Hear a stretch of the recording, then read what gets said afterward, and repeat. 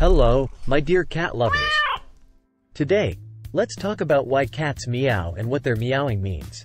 It's clear that meowing is a way of conveying a message, but did you know that it wasn't always the case? Researchers say that originally, wild cats communicated in a completely different way. According to these researchers, cats still don't use meowing to communicate with each other. Before cats started living with humans almost 10,000 years ago, they were primarily solitary animals. Since ancient cats rarely encountered others of their kind, they didn't need to use their voices to communicate. Instead, wild cats communicated through scent marking, rubbing against various surfaces like trees, and marking their territory. Thus, cats didn't need to meet each other to convey necessary messages.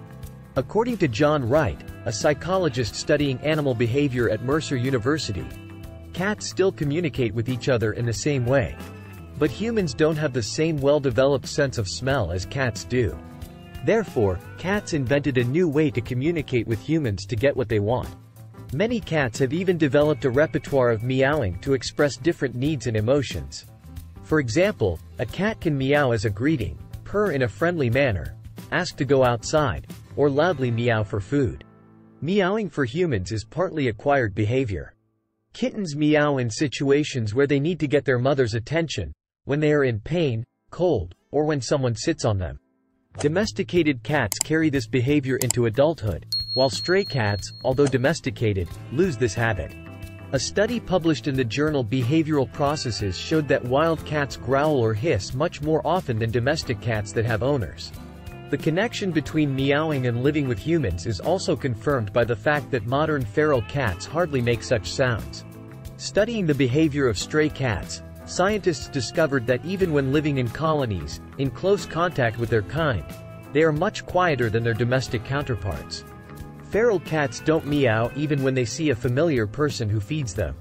However, the study showed that meows can emerge within a few weeks of close contact with a human.